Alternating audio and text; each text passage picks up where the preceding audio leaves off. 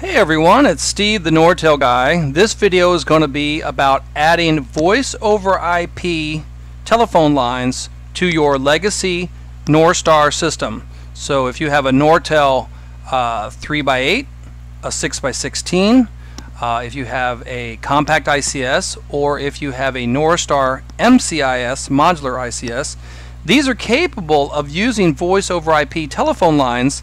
You just need to use what's known as a analog terminal adapter, or a voice over IP analog terminal adapter.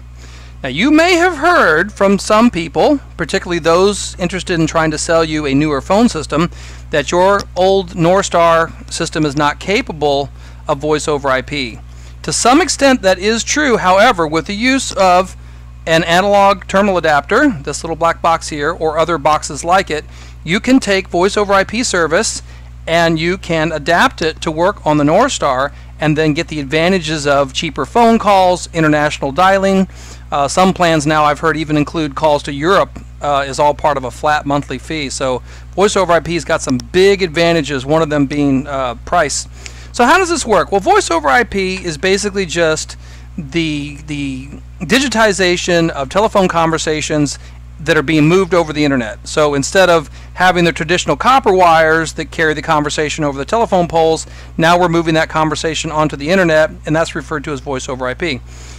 So you get you one of these little boxes. This is a Cisco Linksys ATA. I think this is the PAP 122. They have a lot of different models. Cisco's not the only game in town either. It's just the one I have. And what it's got is a spot in the back where the internet plugs in, and then it's got two spots for telephone lines. Now these telephone lines are just like the lines you would use in your house. They're analog telephone lines, and they behave very much the same way that lines would that are currently coming from the telephone company that plug into your system. Now this little guy back here in the back, that's an 8-port version. So if you're thinking, well, hey, you know, I want to do more lines, they make bigger ones. In fact, they even make a unit, I think, that has 24 lines. So ATAs come in, you know, 1 line, 2 line, 8 line, 24 line versions. So what these things do is you have to get signed up with a voice over IP service, then they give you like a login, a password, there's a few other little credentials, and you use your computer to configure this thing. And it's actually not that hard. I'll probably do a separate video on that. And once you do, you'll get dial tone coming out of these little ports. So let's take a look at the Nortar system. We'll start with a 3x8 because that's probably going to be one of the simplest to explain on, only because the telephone lines go in there are already modular. Now I'm going to pick you up and take you over to the system. Do you see right here under the red light these 3 little spots here? That's line 1, line 2, line 3. They're just little modular plugs, just like the same kind like you would use to plug in a home telephone line. Well, so what I'm going to do now is I'm going to take a regular old silver satin RJ11 cord. RJ11 meaning these little these little thinner connectors, not the fatter network connectors. I'm going to plug one in into the ATA in the phone port. I'm going to take the other end, and you guessed it, I'm going to plug it into the line 3 spot on my Nortar 3x8. Then I'm going to go to my telephone, and I'm going to push line 3. And I've got dial tone.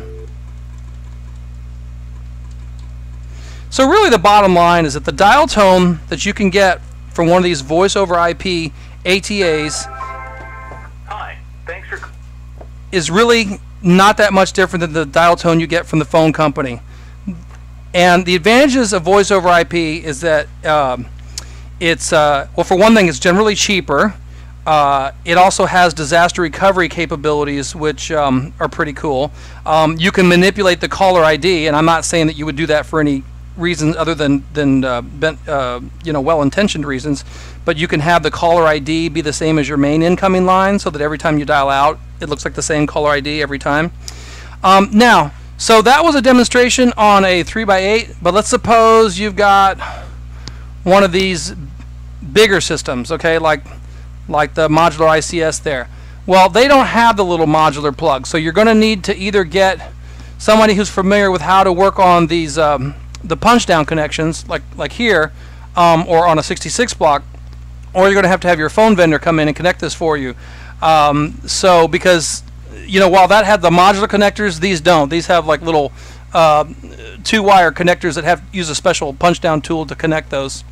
And but you can certainly replace 1 or 2 or even all of the lines on your system with voice over IP lines.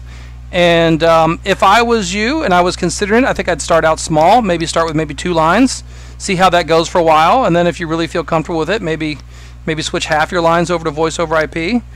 Now, if you do happen to have the BCM, which is that guy right there, this guy right here, the BCM already has voice over IP capability natively installed, so you don't have to use an ATA. You can use an ATA. That is another way to do it, but it's a little bit overkill because there's already the ability to put voice over IP in there. Also, if you're lucky enough to be one of the people who's upgraded to the eMetrotel UCX, that also has voice over IP capability natively installed. So this video really was more targeting people who had the older legacy Nortar 3x8s, 6x16s, compact ICS, or modular ICS. Okay, it's really just about that simple, folks. You'll just need to know how to configure this box, and we can talk about that at a separate time. All right, thanks for watching.